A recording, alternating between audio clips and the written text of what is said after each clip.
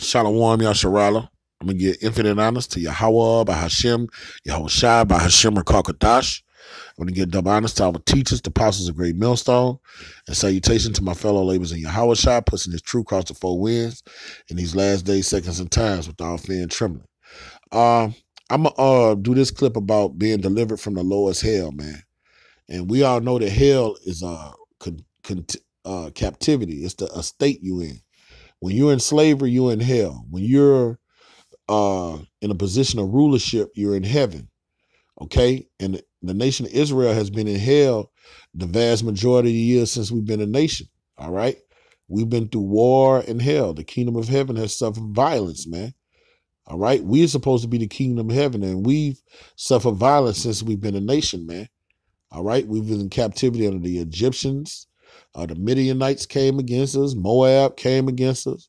We was always warring with the Canaanites. All right. The Assyrians had us in captivity. All this is hell that I'm talking about. When your enemies take you. Moab overtook us for a season. Assyria, the Persians, the Babylonians. Okay, the Greeks, the Romans, that when you're in hell, you're in a position of servitude where the Most High is not dealing with you. You know what I'm saying? He's taking you out of the power seat and putting you at the bottom of the totem pole. That's hell, slavery. All right? But this place, America, it's the lowest hell. It's the worst captivity we've been in since we've been a nation. All right? This is the first captivity we've been in where the whole nation didn't know who they were.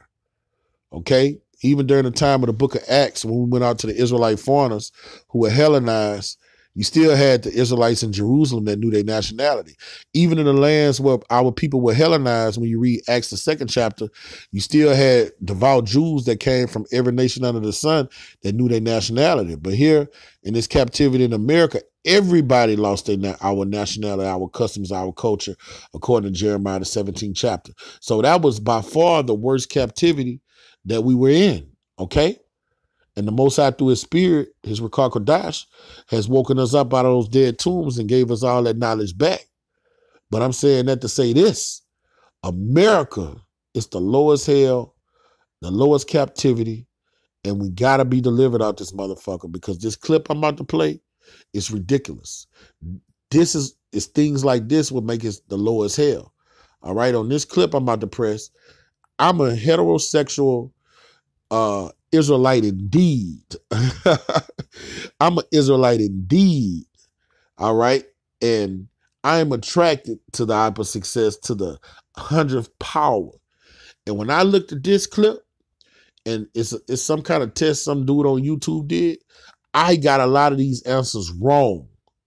All right. Now, I'm going to say this: the Most High would never let his elect men bump into a she, even if she looks like a full-fledged female, and go into her, okay? The Most High not gonna, I'm gonna give you some examples, some things the Most High is not gonna let happen to his servants.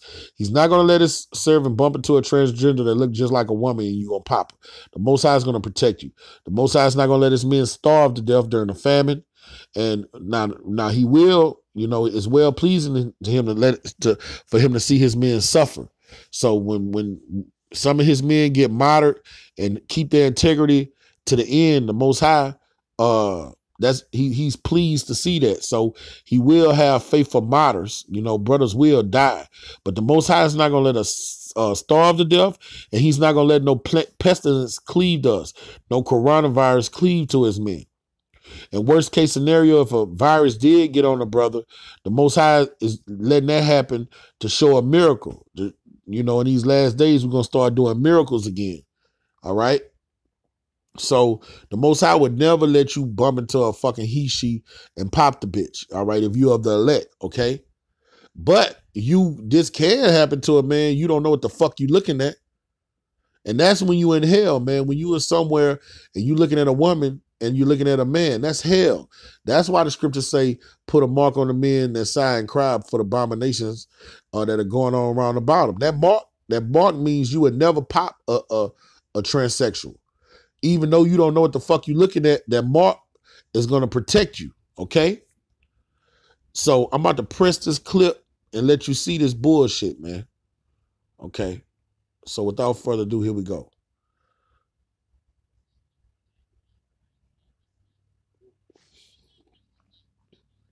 See, that looks like a female to me. It looks like a female to me. He said it looked like a dude to him, but she looked like a female to me. But the simple fact you have to have that debate, that's something to sigh and cry about, man.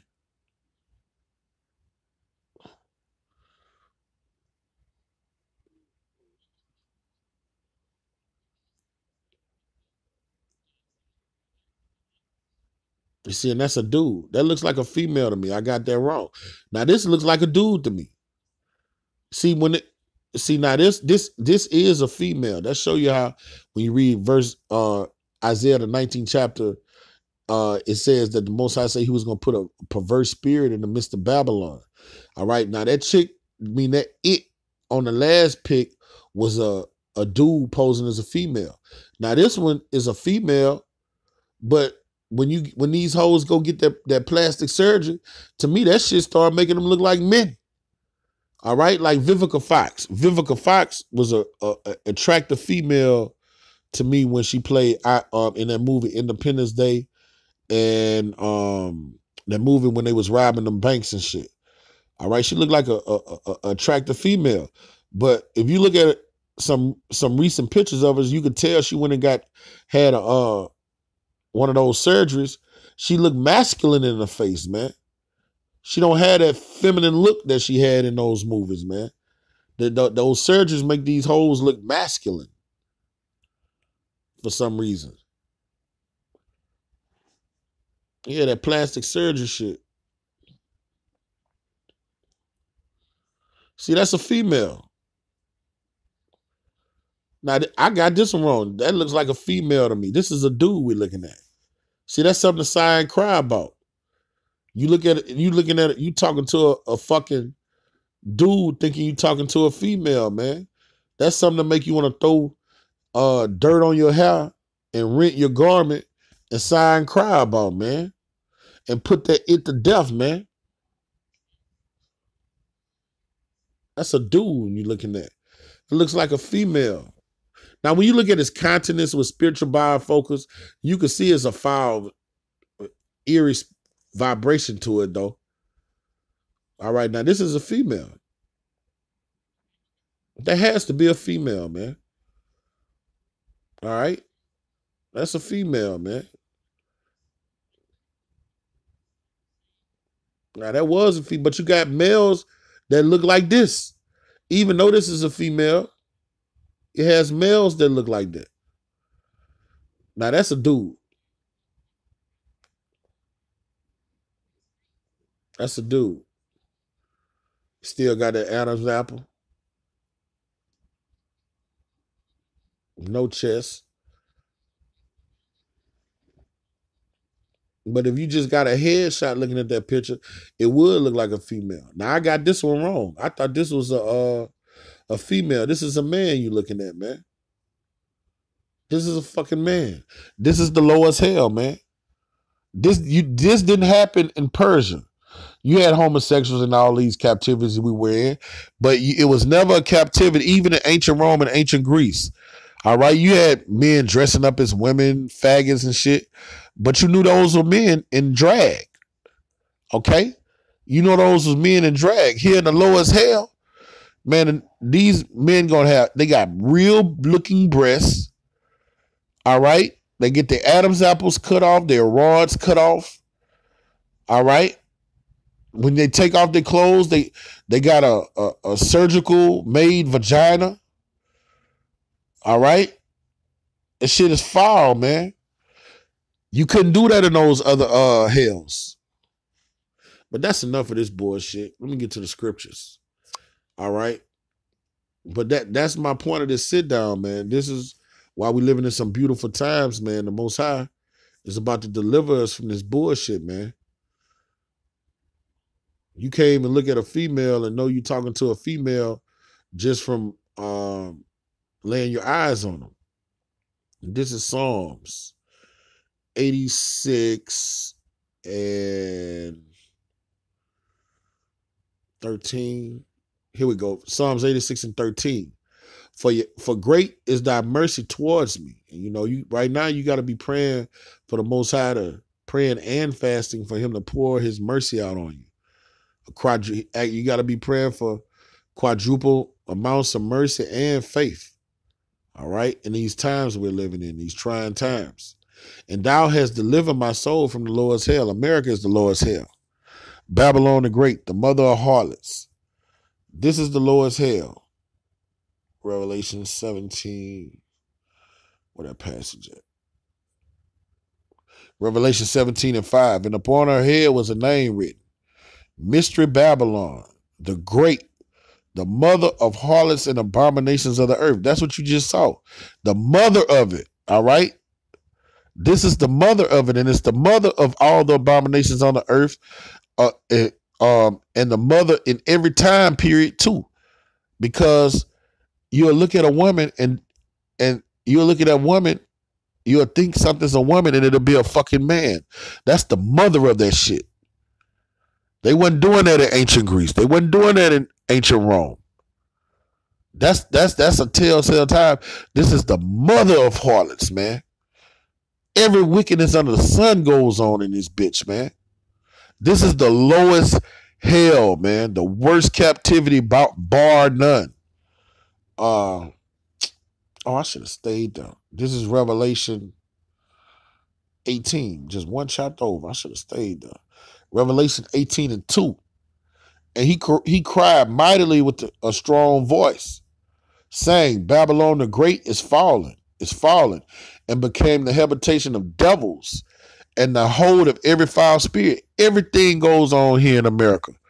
Necrophilia, homosexuality, pedophilia, bestiality.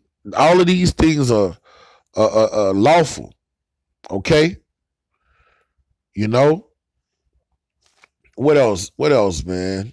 There's nothing under the sun that's wicked and perverse that don't go here, man. The laws of the Most High are done away with.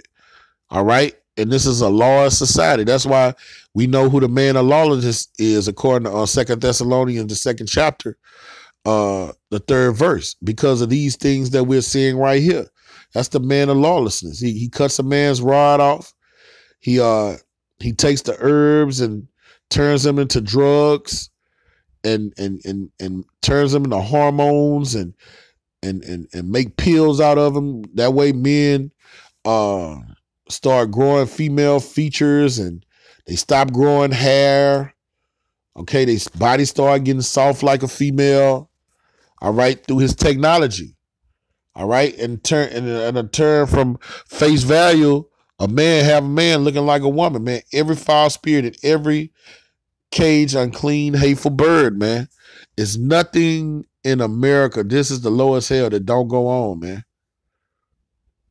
Even man, this devil has made the animals gay, man. Okay? The water isn't clean. All right, it's heavy metals in the water, fluoride in the water, the air is polluted. They got these plants through all up and down the Mississippi River, just 24 hours a week, hours a day, 7 days a week, just polluting the earth. All right, space debris in the stratosphere. All right, miles and miles and miles of trash in the ocean. He's sucking up the oil out of the planet where the blue blinding plates are dry. That's why you get all these fucking landslides and fucking earthquakes. Okay? He's fucking up the earth, man. But here in America, man, where the children of Israel, the tribe of Judah, all of the children of Israel were here in Babylon Vex, are in the neck of the enemy, in the lowest hell, man. This is the lowest fucking hell. All right? But guess what? Our Heavenly Father is going to deliver us from this bitch. All right? This is Acts 2 and 25. And it reads, For David speaking concerning him, I foresaw Yahweh always before my face, for he is on my right hand that I should not be moved. Therefore did my heart rejoice, and my tongue was glad. This is David prophesying about America, all right, what he saw in the future, all right? More also, my flesh shall rest in hope. Where is his flesh resting in hope? He was in captivity. He was in hell. So he was hoping his heavenly Father came to deliver him from the captivity of his enemies, man. That's why we're all prisoners of hope, okay? Because thou would not leave my soul in hell, in captivity. All right, when King David was on the planet, he wasn't in captivity under no other nation. All right? All right? That thou shalt not leave my soul in hell, neither would I suffer thy Holy One to see corruption. If you pop a fucking he-she, you've been corrupted. You see what I'm saying? If you taste those missiles that blow this place, you've been corrupted. The Most High is not going to let us expire in this bitch. Okay? Some of us are going to be martyrs, and some of us are going to be changed in the twinkling of an eye, man. And we're going to be delivered from this lowest hell. All right? King David saw it through the Spirit. He said, you would not let my soul receive corruption. 2/3 of our people are going to receive corruption. The Most High let them pop a fucking he-she. Okay? The Most High make them let them reject his truth and his Savior. Well, they're going to receive damnation. All right? He'll let them get the mark of the beast. Once you get the mark of the beast, you're corrupted. And you got Revelation 14:9. All right, the wine of the wrath of the Most High is going to fall on your ass. So the Most High is going to deliver us from this lowest hell, man. This is the lowest hell, man. That Dante Inferno bullshit we learned, that's some bullshit, man. The hell is captivity, man, where you're oppressed and your spirit is vexed. All right, where the wicked bear rule. All right, and the righteous is in a position of servitude to the wicked. That's hell. So with that, I'm going to give infinite honors to Yahweh by Hashem, Yahweh Shai by Hashem Kakadash. I'm going to give double honors to our teachers, the apostles of Great Millstone. And salutation to my fellow laborers in Yahweh Shai, pushing this truth across the four winds. Kwam Yasharala, Abba Babal, Shabbat Shalom.